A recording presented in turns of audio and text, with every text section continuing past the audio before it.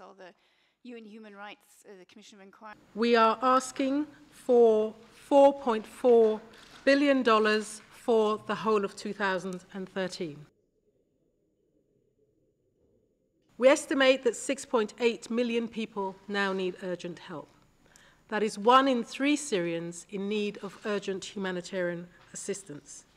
And between January and April, the number of people displaced within Syria more than doubled. The problem is if this money is not spent catering for the humanitarian needs of this population, the consequences in increased instability in the region will have a much higher cost. In January and April.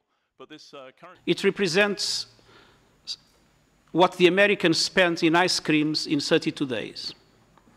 It represents what the Australians spent in overseas travel in 10 weeks.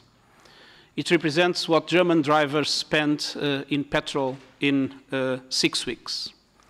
I don't recall any bailout of any average dimension bank in the Western world that has not costed 5, 6, 7, or 10 times more.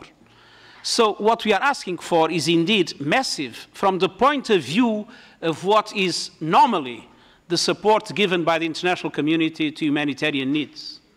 But it is really very little compared with what is usually spent for other purposes in the world. The response so far has been so weak from the international. This is not only a humanitarian need.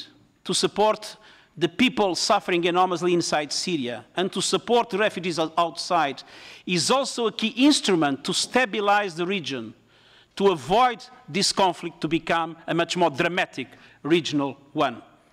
It is not only a matter of generosity, it is essentially, for the international community, a matter of enlightened self-interest.